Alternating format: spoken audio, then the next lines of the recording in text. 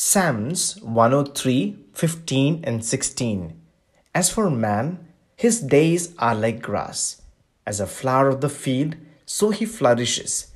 For the wind passes over it, and it is gone, and its place remembers it no more.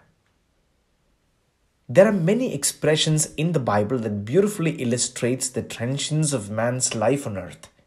These verses present one of the best of them.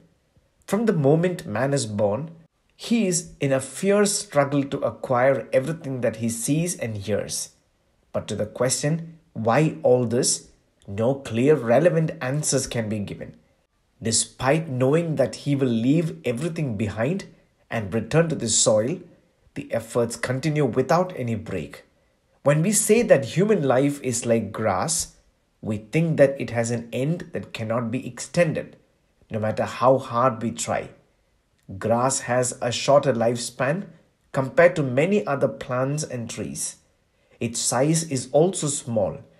But the second simile, like a flower in the field, directs our imagination toward a slightly more beautiful situation. God gives us the opportunity to spread happiness around us in this short life, to be fragrant by doing good to others. The fact that a flower has a shorter lifespan than grass reminds us of the importance of its short duration.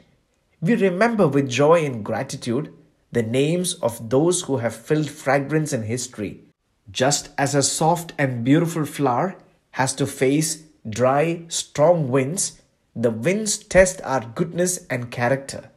At the end of life, all of us have to face some wind, be it the infirmity of age, an attack of disease, or the cruelty of some unexpected accident. Whatever it may be, when the last bell rings to leave this life, we will enter the world that will never end. If we can achieve that greatest goal of this short life today, which is to ensure that we will live with God forever, then we have succeeded and our life has become meaningful. May God bless you.